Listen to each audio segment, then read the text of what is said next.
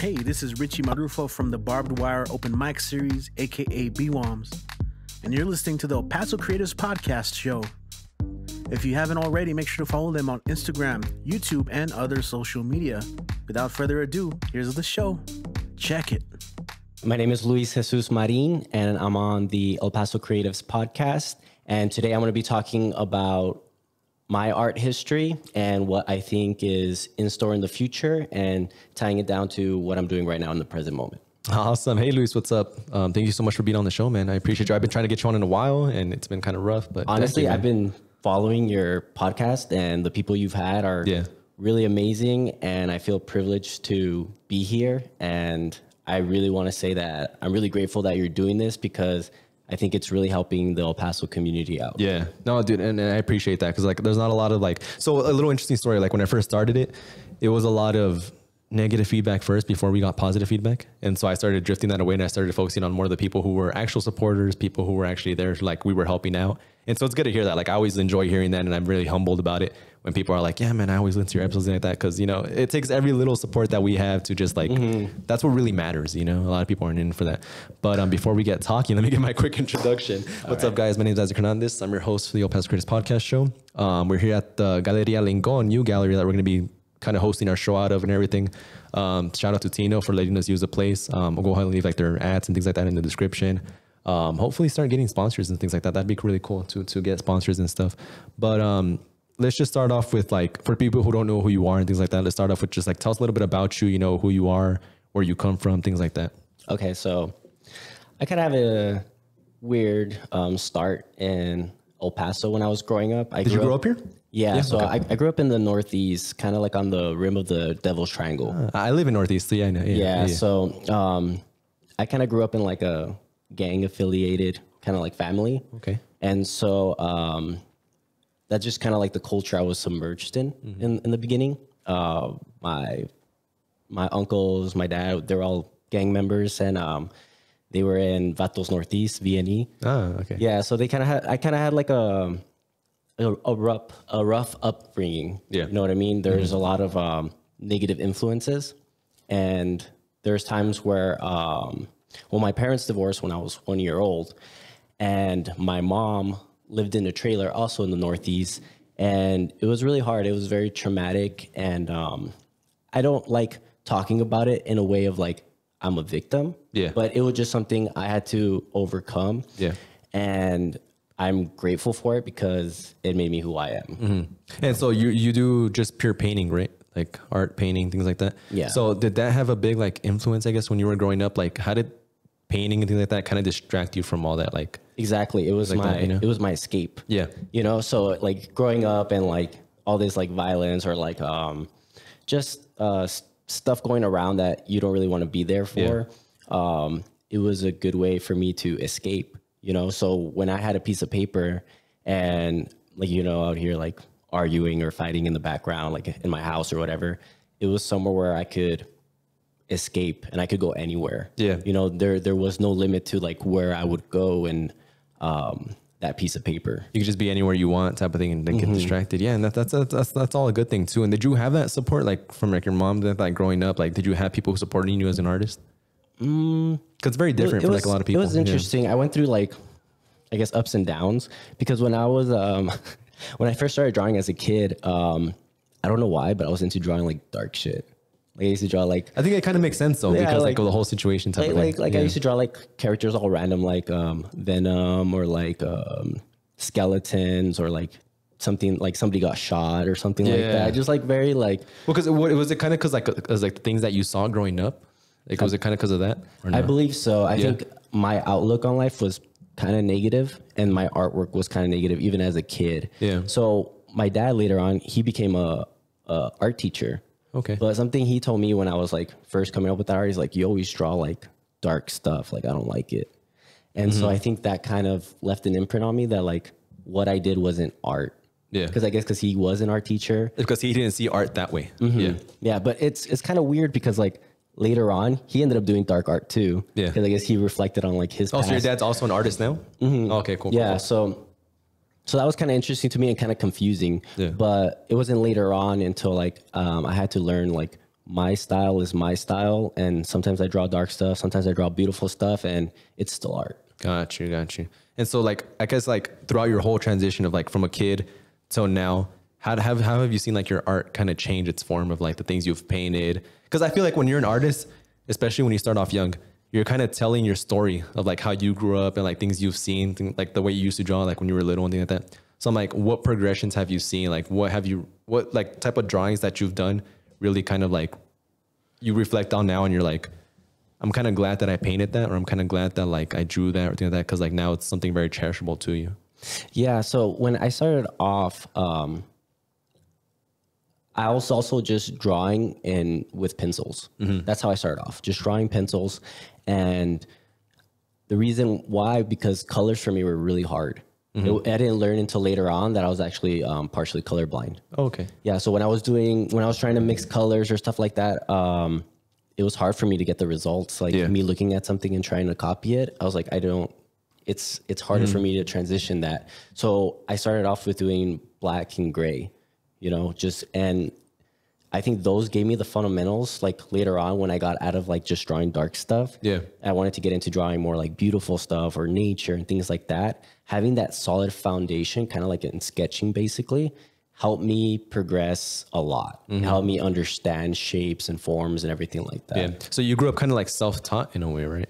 Yes. Yeah. Like I never took art classes. That's kind of what like I'm kind of leading to, is because of like, I don't know, I'm very skeptical on the part of like somebody teaching art, whether it's photography, painting, like that, because when you're teaching it, like for example, you take a class like at the university or whatever, you're getting graded on it. You're getting like A's, B's, and C's on like what the professor or teacher thinks of what their form of art is. And so when some people fail the art class, it's like, am I not good at art? Am I not an artist type of thing? But it's like, because it's one person grading you. So 100%. Like, how do you feel that? Like, no, yeah, that's how I personally felt, because I'm not good with like authority figures and stuff like that. And I see that at work or even when I was going in school. So to me, something like how art was for me, that escape. Yeah. I didn't want anybody trying to tell me where I could, like where I needed to, focus that energy. And especially my dad already had told me kind of like, I don't like that. You know what I mean? I was like, I don't need another figure in my life kind of telling me, hey, that's not like art. What's good and what's not good. Yeah, because like a lot of people do that. Like that's kind of like, I went through that in like my own family kind of life. And I also went that, like the first course I ever took at university was like a photo, I forgot what it was called, like a photo class, but like a contemporary art, contemporary photography. And like, I thought I would take like some amazing photos, right? That I told stories. And I used to take them to class and the teacher was like, that's not what your assignment was. Like, that's not what, like, it was contemporary art, but they were like, that's not their view on it. And so that slows a lot of people down. Like, they're like, am I not imaginative? Am I not creative? And so it takes a toll on people. Yeah, I do feel like a lot of people do tell me, because being in the art community now, I have so many peers and friends that like went that traditional route. Yeah. And I get so many mixed reviews. A lot of them are just like, the school actually kills artists sometimes, because it's not for everyone, and I don't think art always fits that pattern of like, oh, you did this drawing, you hit these parts, you got a 90. Like, art is so that's where I'm like, like very just so like, I agree with you 100%. It's just sometimes you got to go do it on your own and build that self-confidence and keep going. And then I guess like another thing is that like a lot of people always tend to, and I always like talking about this subject, is like people think they need the most expensive stuff to get started. Or they need to know somebody like right off the bat to like make it somewhere.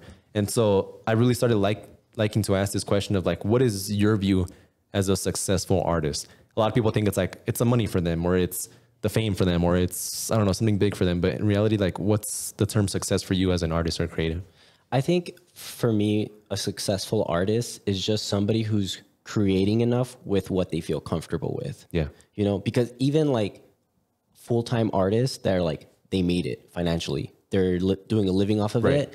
It can be very stressful for them. They could get burned out. So that to me, like, doesn't really measure it, because it's just such a flexible term. And like, some people will just see it as a hobby. Some people will see it as a career. So I think as long as you're making art and you feel comfortable with how much you're producing and the pace that you're going with, you're a successful artist. I always think, go back to like, just being happy that you're waking up every day doing something you enjoy and you can't wait to get back to it. Like that's like my form of, I don't care if I'm like making $100,000 or like $40,000, if I'm waking up every day, kind of like, just like, hey, I'm excited to do this, Yeah, I really felt like, there was a point where I was in my art career where I was taking up a lot of commissions and I was getting like booked. And then there's a point where I was just like, I do enjoy it because there's money, you know, and I'm like, this is the route I can go to like sustain myself. But then it was like, but I'm not having enough time to draw stuff that I want to draw. I'm drawing just what people want. And that's when I realized, oh my goodness, it's a little bit more complicated. I thought it was just going to be like, I just need to find enough commissions and do this and continue that process. But it was like, dang, that's not what I actually wanted as an artist. Now another thing is like you kind of do need that though. Like if you want to be a full-time artist, then yes, that's a whole different perspective. Now you do have to focus on treating it as a business, making money. How did you balance it too? Like between like making your own personal stuff and like commissions? What I had to realize was like doing commissions isn't the only way as an artist to make money. Okay. You know what I mean? Yeah. So that's why I kind of messed up, because I thought that was the only way you're supposed to make artists, you know? I mean, money. Yeah. But I started realizing, okay, I can go in galleries that I'm producing my own stuff. And I think one of the biggest one that I saw and learned from other artists was like how you can maximize a painting. So it's like, if I create a painting that, you know, came from my, like something that I wanted to produce, I can make prints, I can make stickers, I can make it into shirts, I can make it into, you know what I mean? You can really, like, I like to say milk it, you know, but a lot of people don't like when I use that term, because it's just like, no, it's my painting and it's sacred, you know what I mean? Well, that's another thing. But, like as an artist, like how do you, like, do you get attached to your paintings that like sometimes like you can't sell them and it maybe has like a negative effect on you that like you're not making money because you're too attached to them type of thing? So for me personally, I guess how I had my traumatic past and everything growing up, I developed a hyper independence. Yeah. So to me, I'm very self-resilient.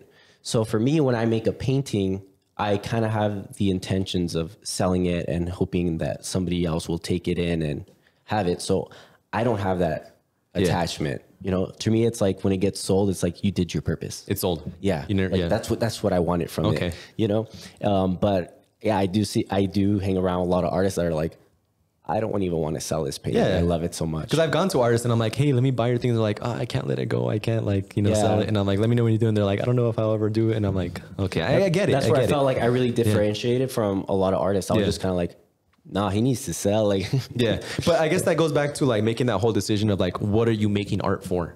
Like, are you making art just to enjoy and like you have maybe another side job or things that you look at, or you want to try to make it full time? Because then that does take that effect. Like, okay, now you do need to just let go of your things, you know?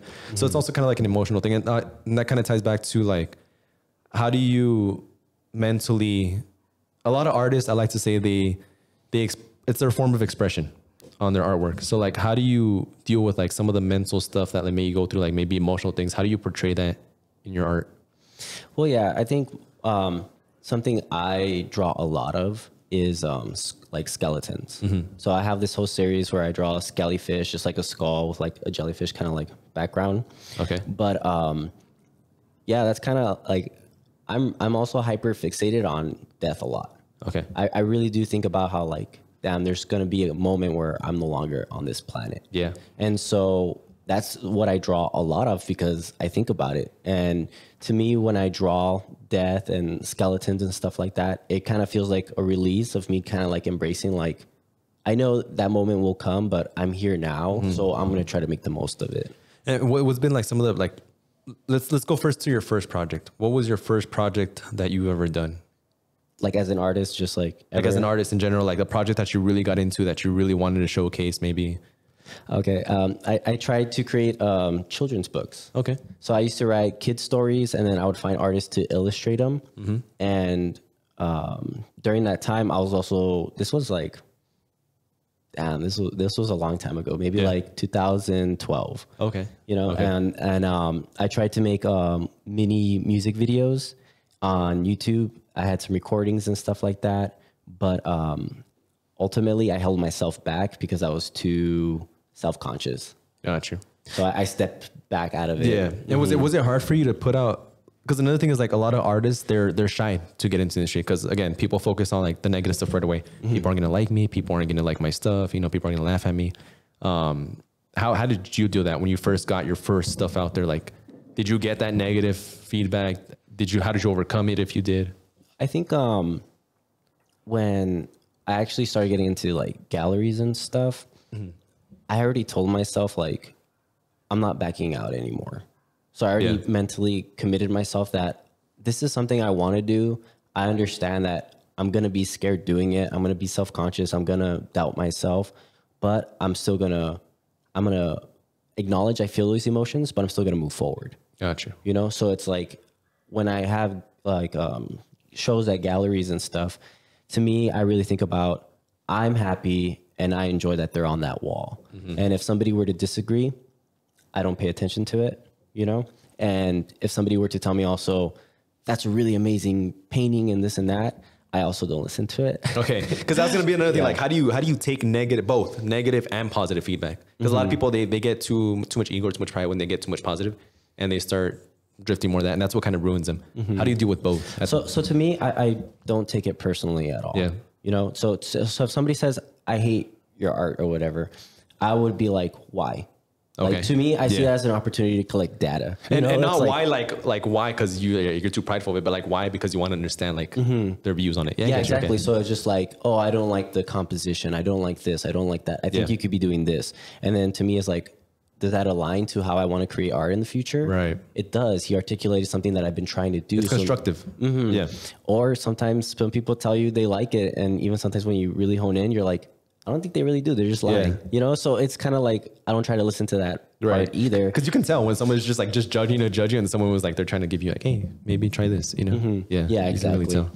But yeah, so to me, I just try to really focus what I feel I want to produce. Yeah. And I'm going to move forward with that. What's been like maybe one project that you were very fragile to put out? Like maybe like you were kind of skeptical about it, but you're glad that you put it out because something good came out of it, type of thing. Remember what was it, when we were doing the artwork for the movies? Yes. So I kind of got one, like me, I always draw negative, like dark stuff. Who'd you get on that one? J.A. Okay. Yeah. So he had the one where a girl was in domestic abuse. Yeah. And then she was tied down in the chair. Okay. And I thought like, wow, that looks very cool. Yeah. Like, you know what I mean? So I drew her like tied down to the chair. I saw it. Yeah. And then I was kind of thinking about it. I was kind of like, yo, out of context, people are going to think that looks like some like torture beat kind of like weird kind of thing. You know what I mean? So I was kind of like, I spent like a really long time doing it with colored pencils. And that was kind of like where I felt like, I felt really hesitant of putting it out there. Cause I'm like, it gives off kind of like a weird, dark vibe. You know what I mean? If you don't know the context of the story. But then I'm kind of like, it also makes sense because in the end, it's art. You know, like in the end, it's okay, you're portraying what the film's about, but it's also a lot of what I think it is like, I think like a lot of people see things like art in a very political way, quote unquote, you know? Yeah, 100%. But it's like you're portraying life and you're also portraying your views and, you know, you're portraying emotions, things like that, you know? Yeah, but what I think is kind of funny is like, so I had those feelings, right? I was kind of like hesitant to put it out because I'm like, this looks kind of like creepy, kind of weird vibes, you know? But I was just kind of like, whatever, it makes sense with the movie or whatever. So I told myself, I'm totally going to show this painting in a gallery that doesn't have those contexts of like what was going on with the movie and everything like that, because I want to face those weird emotions I was having. Yeah. Like, I don't care that I was kind of thinking like, oh, it looked creepy or it was kind of too dark or whatever. And then, so I was kind of like, that's kind of like what really guides sometimes my art is kind of like, if I feel weird about like drawing something or I feel like I shouldn't, I definitely draw it. That actually makes more sense. I feel like that's the way a lot of people should go. Yeah, it's kind of like a exposure like therapy. Like, you know, kind of like, oh, I feel hesitant with talking about this subject, but sometimes it's kind of like, no, I'm going to draw it, and that puts me more at ease. Yeah. And so like also, I guess in a way, how do you kind of see starting off like as an artist, and then especially like seeing when your art is done? Like, how do you know when your art is done? Like, because a lot of people always say like, my art's never done. So I think that is partially true because with every piece, it's like you learn more. Okay. You know, so I can totally see like if I do a painting and I feel like this looks good, I'm done. And then I let it like sit there for like a couple months and I develop more skills and I look back at it, I'm like, ooh, I can add to it.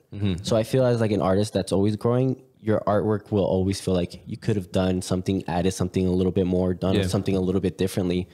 But ultimately when I create art and what helps me decide like when it's finished or not is I just consider each piece a study. Okay. So when I'm producing art, I'm just learning. So even like if it's a painting that's going to go to the gallery, I'm like, I'm just learning here. And then so when I feel like I learned what I was trying to study in that piece, it's done. Yeah. Time to move on to the next one. And I absolutely hate it when people are like, they've been in something for like 3 years and like, I know everything. I'm like, there's people who've like been in things for like 20 years and they still have something yet to learn.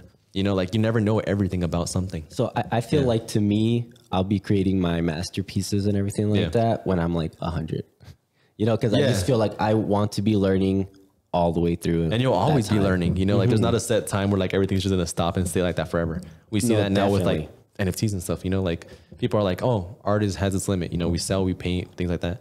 But now it's like a whole digital space and it's like, it's just a complete different space. Now you got to learn that as an artist.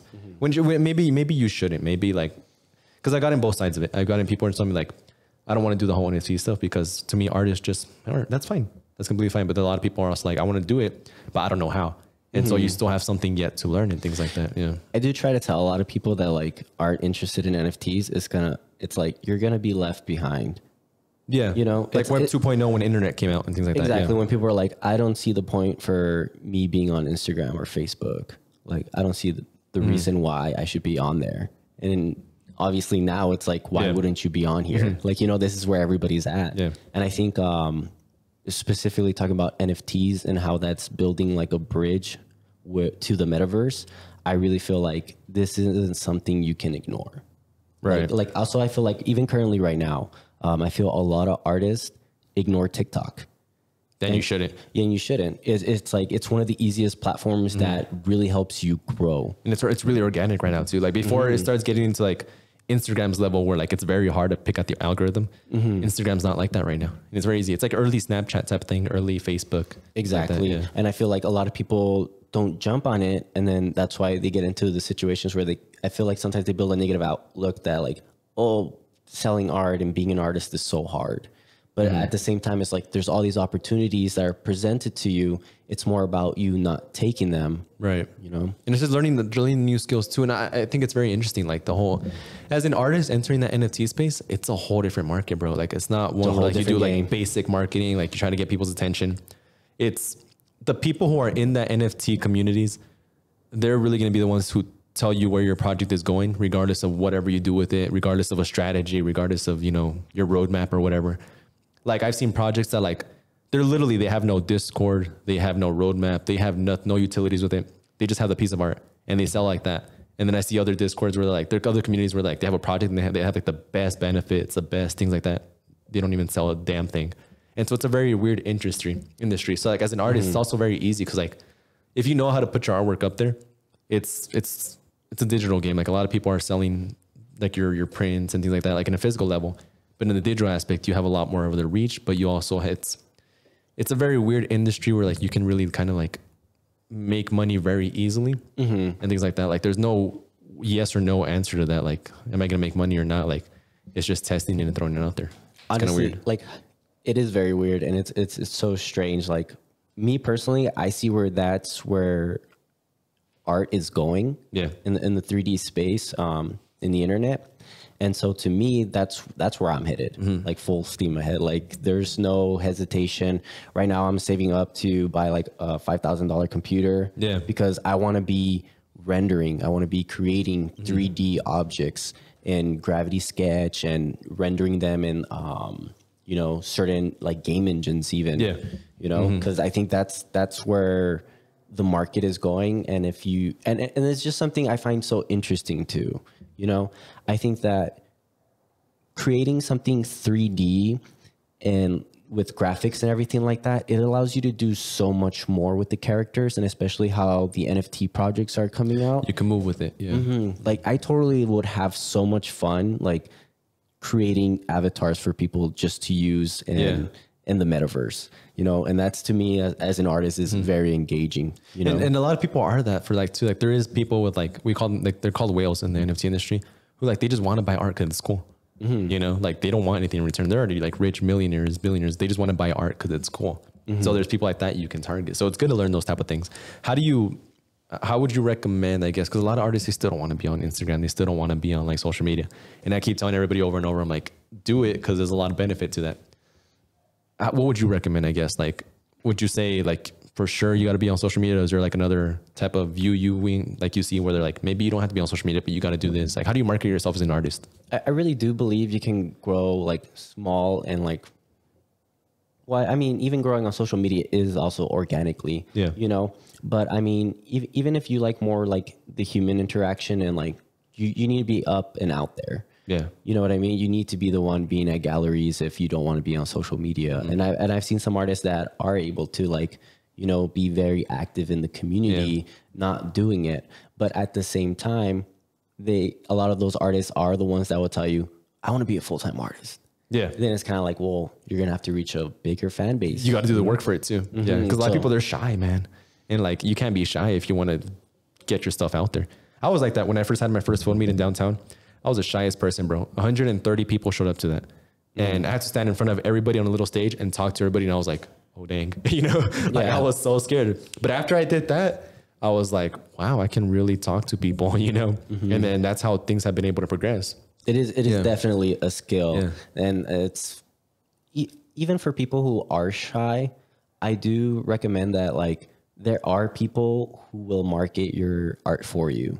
Yeah. There's a lot of people, especially in El Paso, bro. Like El Paso is a very friendly, very nice, like just community oriented place. So it's like, you know that if you start here, there's people that are going to help you. That's the whole reason behind the whole brand and everything too. And I feel there is like this weird kind of assumption that artists that aren't in the community assume that that like, oh, art is about, you know, kind of like it's objective, and the people who probably run it are very like stubborn, and they're not easy to get along with.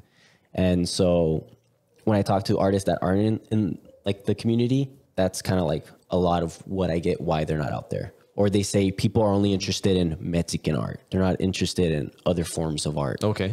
Yeah. And then, but to me, it's always like, but you haven't been out there.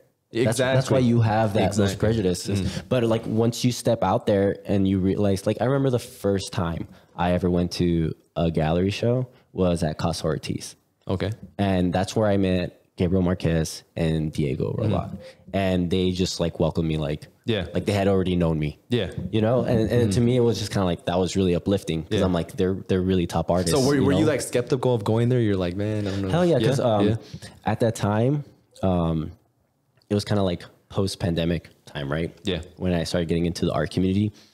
And I felt really hesitant because I had just gotten back from a deployment where I went to Loreto because I'm an EMT. I work on an ambulance. Yeah.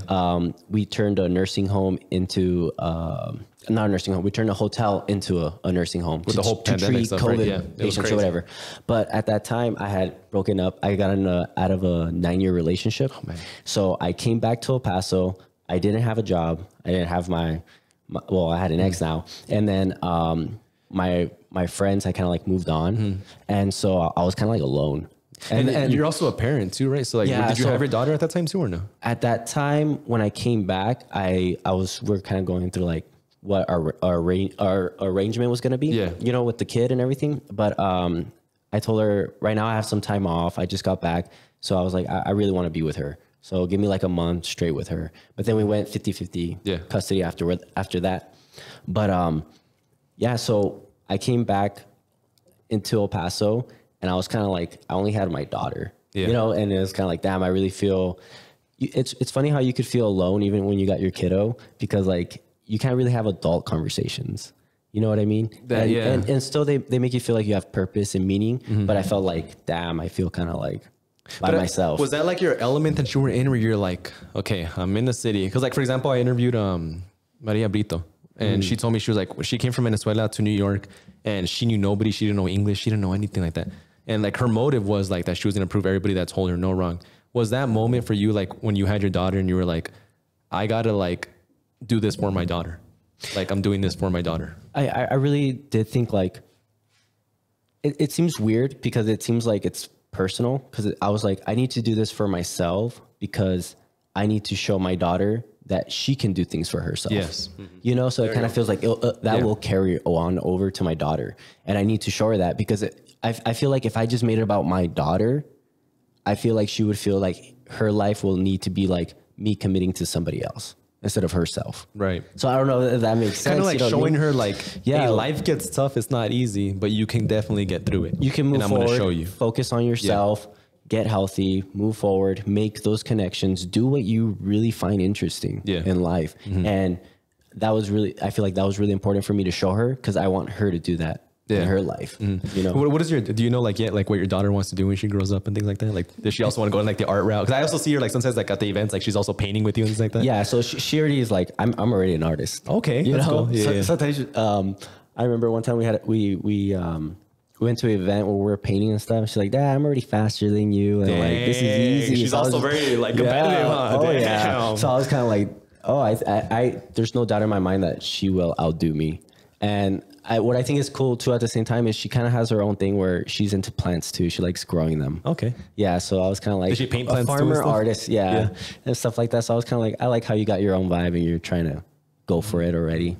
And obviously you're a very supportive parent of all that, right? Because I wanted to see your aspect on that too. Like a lot of parents, it's weird for artists sometimes. Like whenever like you say, hey, I want to be a full-time artist, full-time photographer, right away people, your parents, especially family, are like, no, go get a real job. You know, it's just a hobby.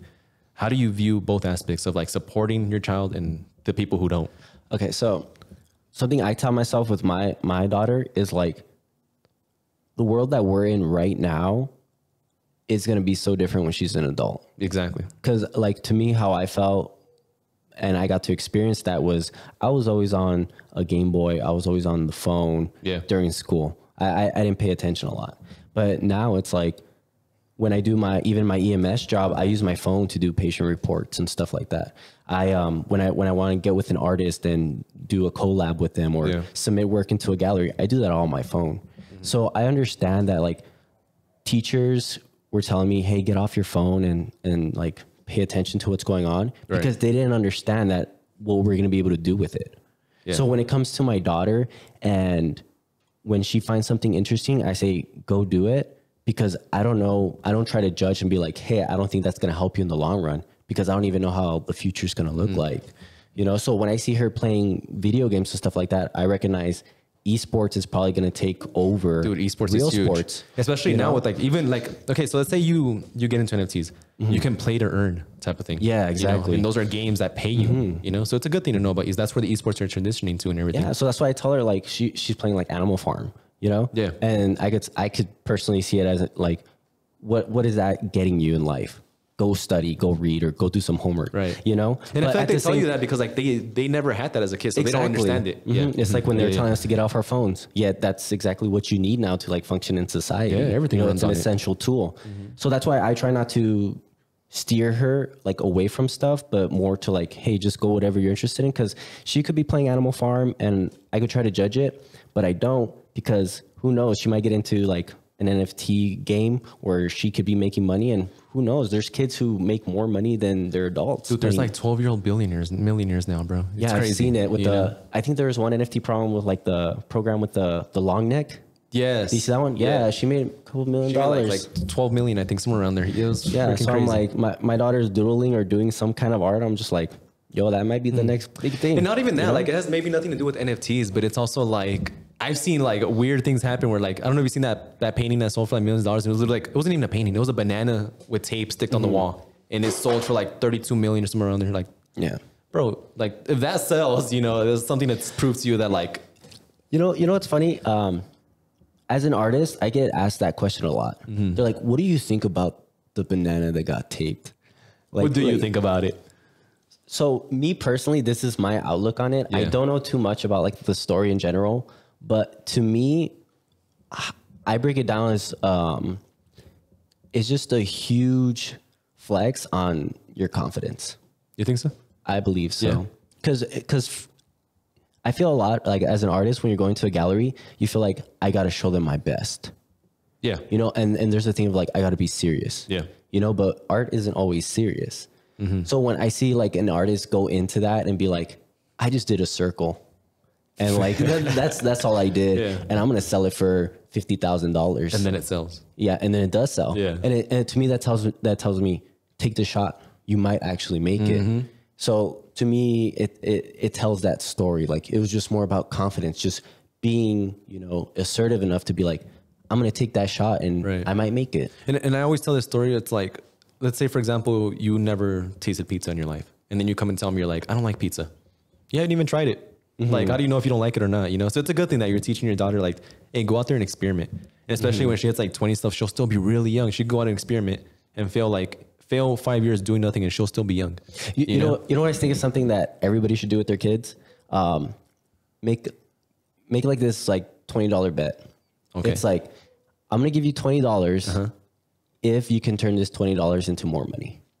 Okay. You know, I think that because I feel there's a lot of people who aren't teaching their kids about money and not even schools, business. Bro. Exactly. It's something that's totally missing. How to grow money, how to take something and, you know, make it produce more money for you. So that's something like I came up to my daughter and I was like, hey, here's $20. Like, do what you can with it to make more. But I'm not going to give it to you if you're just going to buy candy or whatever. Exactly. You only get to see what they do with it. And so I was like, all right, so what are you going to do? And she was creating her own little budget for like buying seeds, pots, and plants. And she's like, I'm going to sell plants. And I was that's good that she thought like that. Yeah. And to me, it's just kind of like, that's where I want to be, you know, guiding her and like doing little adventures like that. And that's just a great thing to see you like really like analyze who your daughter wants to be. And then you're actually there like helping her. Like that's something that a lot of people don't have growing up. And because I feel like that's what I had. That's not what I had growing up. Yeah. To me, it was kind of like, you need to be a lawyer. You need to be a doctor. You need to be successful. You need to be the one that goes to the next social like class ladder. Like you need to be moving the family forward. You need to be this. You need to be a Christian. You need to do that. And I was kind of like, man, I don't feel like I'm being looked at. I feel like I'm being looked through because nobody's really looking at me and what I'm interested in. It's more like, hey, we just want you to blend in. And it took, like, I went through that and it was kind of weird. Like, it took them a while to understand that, like, yes, you can make some sort of living not doing that typical police officer job, lawyer job. There's nothing wrong with that. But you can't force it on somebody like, man, they hated me when I dropped out and I pursued what I wanted to do, like, right off the bat. Until later on, they understood that, like, I was making something out of it. And then now they're like, hey, I'm supporting you, this and that. You know? So to me, that was very powerful. And what I wanted to do was kind of like, I wanted to live my own life. So that's why when I was 18, I moved out. Yeah. I moved out on my own and I was kind of like learning how to like become financially independent, which was really hard because I hadn't learned it at all from my family or from school. So I went through the terrible funk where I got like evicted from my apartment and like it was pretty rough. Accumulated some debt, but it was a really good real world learning experience that like people are always saying money doesn't buy you happiness, but like ignoring it and not paying attention to it, that could get you in a lot of trouble too. Well, I view it as like, it doesn't buy you happiness, but it does buy you opportunities to help others. Oh, definitely. You know, like a lot of people are like, no, it shouldn't be all about the money. And I'm like, yeah, it shouldn't, but I still want to pursue it because it's not the intention of me getting the money and like being selfish and like doing stupid stuff with it. It's me getting the money to help other people and things like that. So it's just your whole perspective and view on it type of thing. I remember I heard this really cool, interesting study where they kind of tried to find out how much income does an individual need and what, like if they start giving you more than that, it doesn't really affect your happiness. Really? And they're saying somewhere where that lands about is about 60 to 70,000 for an average person to feel like I make good money, I feel comfortable, I'm not in debt, I'm doing like vacations and everything like that. But then after that cut off, it didn't really matter how much money you made. Yeah. It doesn't affect your happiness. It's not going to make you more happy or more sad. After that, it just goes into your personal character and what you have, like flaws or imperfections going on. Yeah. That's a very interesting case. And I also view it in a way where it's like, I saw this thing somewhere and I forgot where it was, but it's just life now just doesn't make sense the way people want you to pursue it. Like it's like, I read something where it was like, people think it's okay for you to get $5,000 in debt in college, but it's not okay for you to take out a loan to start a business. Like that's literally the gist of like growing up as a young adult to an adulthood type of thing. It's like, okay, you're putting yourself in debt, but they still don't allow you to take out money to start your own business. And I get it. It's a whole political thing type of thing like that. But it's a very interesting type of thing. And I feel like those are the opportunities that I think a lot of people need to take more. Yeah. Of just trying to be like, I have this random idea. Let's see what can become of it, you know? And you might find yourself doing something you love and you're so passionate about for the rest of your life. Exactly. I'm like, to me, that's worth the chance, you know? Exactly. And what was something that you learned, like as an artist and a creative, that like you learned it and you're glad that you learned it and it really helped you? As an artist? An artist, or did and you mean? like as a creator, like when you were like becoming like you were doing your paintings, you were becoming an artist. What was something that you learned in the art industry that like you glad that you took the time to learn it because it really ended up helping you? I think it was the connection and everything I built with people. Because to me, it was like when I got there in the art, well, when I was talking about like I had come back from the deployment in Loreto, and I came back to El Paso and I was kind of like lonely or whatever. That's when I told myself I'm going to pursue my art career and I'm going to really like not hold myself back. And I just found such a deep connection with people who were interested in what I was interested in. Yeah. And that to me, like, I feel such a strong bond with the El Paso community. Like, I'm so grateful that, you know, I found like-minded people who are willing to dedicate their time and energy to, you know, doing creative stuff. What's been like, I guess it might have been that Loreto like whole thing, but like something that like you kind of had to sacrifice in order to keep going, like as an artist type of thing. Like, I think it was like what I was doing with my time. Okay. You know, because it's like I can be watching Netflix or I could be focusing on girls or like doing that kind of stuff, but I won't have time for my art. Yeah. So I really felt like I did have to sacrifice kind of like just going out there and having fun, which I still do, but not as much. You know what I mean? Like it's not like where I'm constantly doing it. It's kind of like I do have to exert some kind of like discipline where I need to make time for my projects. Yeah. You know, and that does take away from that time. But I think in the long run, it's more worth it because I get more fulfillment from doing those things than doing the other things. And I may think, and I might be wrong, but I think that maybe that's the part where a lot of like artists get stuck is because you do have to take that decision of like, what am I going to do with my time and not go out and party and drink and things like that, you know, like. And also financially as well. Yeah. Because even like I see some artists that like their cash flow is just kind of like, I make money selling like some paintings and stuff like that, but then it goes back to like, you know, just expenses and like doing some other stuff. Yeah. Like to me personally, all money like I generate for my art, I just pump it back into getting more art supplies, creating more. So I reinvest it in yourself. So I think that's something that's very important is to keep reinvesting in yourself as well, time and money. What would be your top 3 things as an artist that you for sure learned throughout your journey that you're like, I recommend this, this, and this, especially like as a starting artist, for anybody starting up? I think for anyone starting up, it's going to be to be looking into the metaverse. Okay. You know what I mean? I agree. And creating NFTs and seeing what's going to be this new like digital art phase that we're going to go into. And maybe not even like creating them, but just learning about it.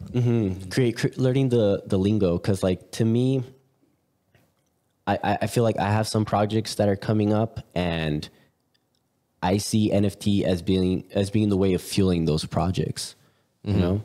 And being a part of, and it's not just like you're limiting yourself to like being a part of the community here locally, but you're part of communities that are international and other artists. You have connections to other artists. Like buying one gives you access to like, for example, like the Bored Apes. The Bored Apes, like you buy one and it gives you access to a bunch of celebrities, things like that, you know, like exclusive, like meet and greets with them, things like that, you know? So it's more of like, it kind of goes back to kind of what you mentioned earlier, like the whole networking opportunity of it. Like if you take a chance on this, how is it going to connect you to something else? And vice versa type of thing. Yeah. Cause like I see myself in the future, I'm saving up and I'm trying to get money to build that computer. Yeah. But I really see myself trying to create a gallery in the metaverse. Yes. You know what I mean? So like my plans are to have this virtual gallery where NFTs are on the wall. And if people want to buy them, you get the NFT and you get the actual real live art sent to you. And you see it now, like, for example, I saw this thing today where it was like the Miss Universe. They just had their public sale, like live today. You could go party with them, right? Yeah, you could go party with them. Like if you get one, you're like, okay, you get an exclusive meet and greet with whoever wins. You get to like go and have a dinner with them, things like that. And so by doing that, you get instant access, instant connections to other people. You don't have to go through that step-by-step type of thing anymore. You do one thing and boom, you're already there. That's how easy it is. Because so I have a lot of projects on the way, and each one, I tried to think about like, how can I get NFTs involved in this project? Yeah. And so I do have a podcast coming up soon. And it's called The Owl's Nest. And the way I see like myself, like integrating my art into that podcast as like obviously creating NFTs, but it's like, why do people want to purchase these NFTs? You know? And so I was going to market it as like, if you buy this NFT for this podcast, you'll be allowed to ask questions on a live stream, you know, while the podcast is going on, and it'd be like, oh, we have a question from so-and-so. And then if you buy this other one that's more rare NFT that costs more, you can actually get 5 minutes of, you know, a FaceTime to ask some questions and talk to the person that's getting interviewed. You know what I mean? You're giving utility out there rather than just, you know, right now I always think it's like 70% artwork. I mean, 70% utility, 30% artwork. You got to see what you're giving them. Yeah, exactly. And then like, I'm also working with some people on a comic. Yeah. And we want to do it where it's a 3D comic. So I recently bought the Oculus. Okay. So I've been creating some 3D art and figuring out how to, you know, create those modules and everything like that. So when I get my computer, we can put them in and render them out and add some really high quality graphics.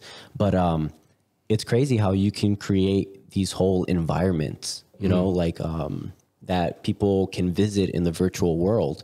And what's crazier about it is you can sell an NFT and people can visit these worlds, you know, if they have that access. Not only that, like with the whole comic thing, what you can do is you could do a whitelist, like a pre-sale type of thing. And then you can sell each individual like strip of the comic as an NFT. Yeah. And like people can start collecting sketches, them, you know? Character developments and everything like that. To build like the whole comic thing, like they can start buying each one. Yeah. See, that's what I love about the whole NFT space is just like, there's such a way to get like a Kickstarter kind of vibe of people supporting you and your dream, that I feel like as artists, if you're not going that way, you know, you're going to miss out on a lot of opportunities. And especially like an illustrator, like if you're an illustrator, like you draw for books and all that, like that's a smart thing. Like I saw that in LA, we met some guys in LA and they were like, we're selling each little strip of the comic as an NFT. And if you want to keep knowing more about the story, you obviously have to purchase the rest of the story. And that's a smart thing to do, especially as an artist. Like if you're an illustrator, definitely things like that, like you tell a story and you sell them. So I'm also working on a poetry book.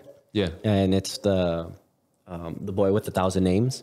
And that's kind of like, when I was growing up, I had a bunch of nicknames. And so it's a poetry book, but I plan on selling each single page as an NFT. There you go. You know, and it's just kind of like, I want to create some digital artwork and some real artwork and kind of make it like a kind of like make it a game where it's like, if you collect, let's say I'm going to have 100 poems.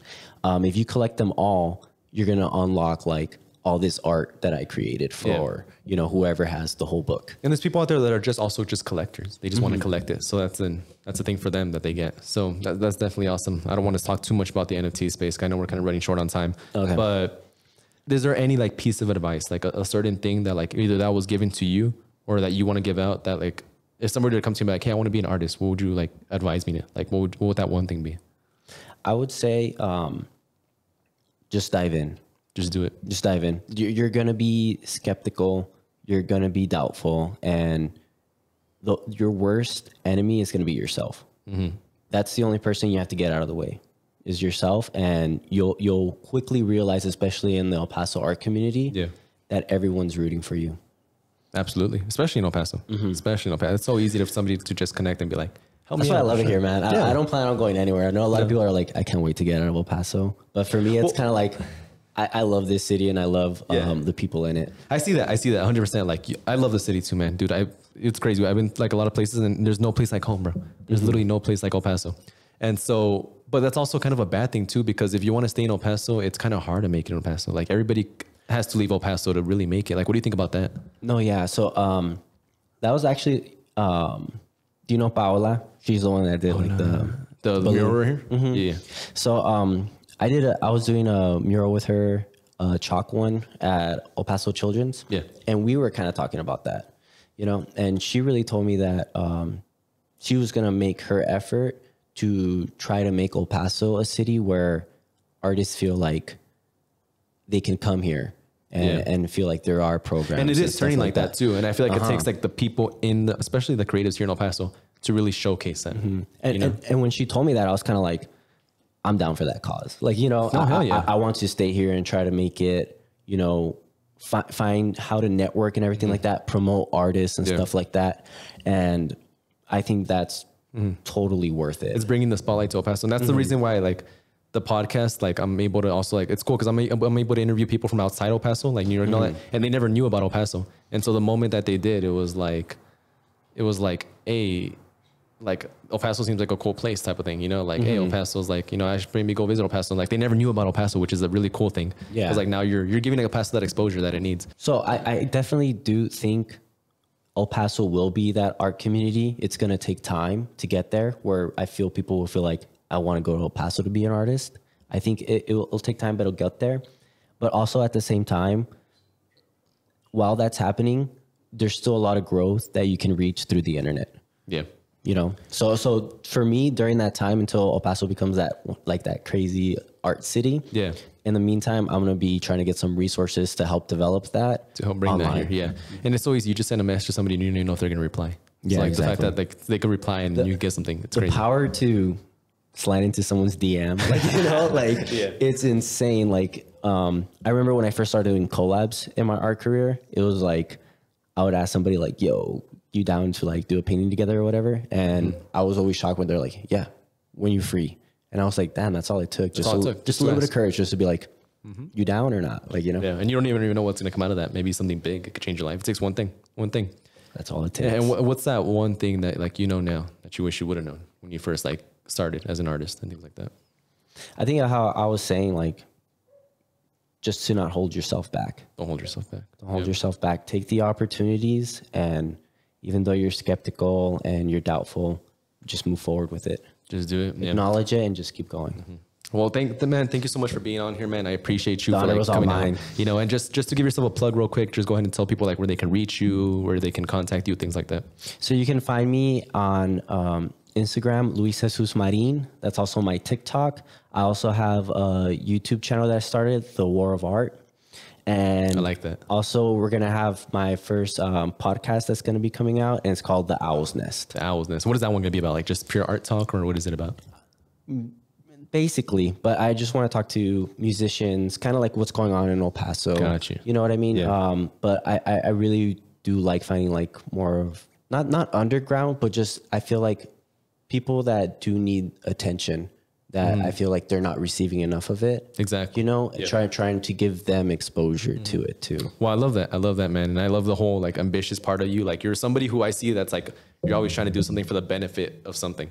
Like you're not just doing it for your own cause. Like you're doing it to like benefit other people. You're doing it to help other people. The EP Secret thing that you have, it's something really cool. Yeah. EP Secret is so much fun, creating TikToks and, being able to help people in El Paso get the light shown on them. Yeah. Like you showcase like every little event, which is what I like about it too. Like you just see what's out there and you actually take the time to look it up, Yeah. And I love being there, Yeah.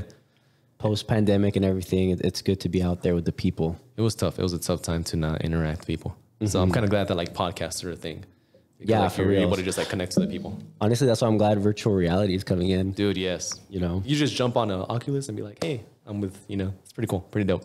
But hey guys, thank you so much for just tuning in today's episode. Make sure you guys go check them out. Make sure you guys go check out Galeria Rincon. We'll leave their stuff here in the description, when they have events, things like that. Tino, thank you so much for letting us use the spot.